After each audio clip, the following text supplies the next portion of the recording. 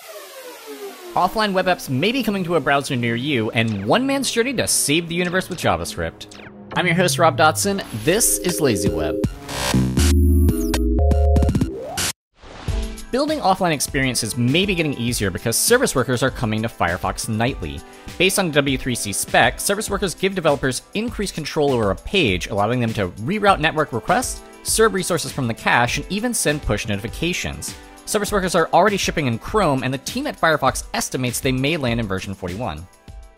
Speed up your workflow with these helpful tips delivered daily to your inbox. Umar Hansa demonstrates one DevTools tip a day in animated GIF format. Examples include jumping to a line number in the sources panel and replaying network requests in curl.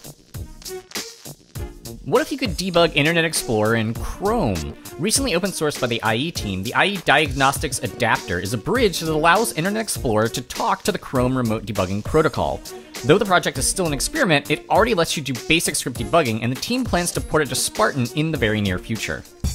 Enhance your site with Flexbox to improve your responsive layouts. Developer Zoe Gillenwater explains how Flexbox can be used as progressive enhancement on top of sites which have to support legacy browsers. The comprehensive slides can also be used as a cheat sheet to help you remember the myriad of Flexbox properties. How many aliens can you blast with just 1K of JavaScript? Defender by Keith Clark is the winner of this year's JS 1K competition.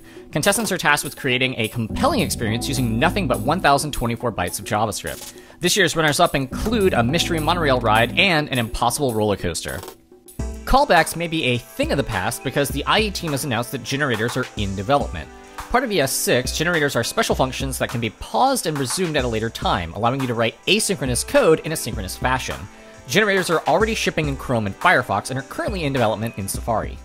I'm going to leave you with a 3D spirograph.